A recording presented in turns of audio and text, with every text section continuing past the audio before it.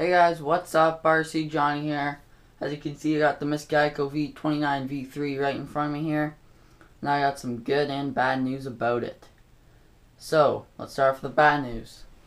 So as you can see here, I have that crack in my hull. And to be honest with you, I have no clue how that happened, because I give you my word on this. I have not hit something with this boat. So I have no clue how that happened. But yeah, as you can see, there's a little crack in there. And if you like squeeze this together, it's a bit over there too.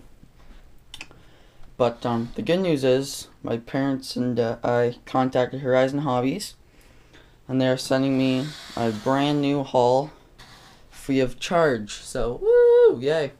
Brand new hull. I just have to swap everything now. So the Miss Geico is going to be out for probably about a week or two until the new hull shows up. But I got plans for this hull. We're gonna fix that crack up, sand it down, give it a sick paint job, mod the living daylights out of it, and maybe next year I'll have two boats, so that'll be pretty cool. So guys, thanks for watching. Remember to like, comment, and subscribe, and I'll catch you in the next video. Remember to make it do what it do, and peace.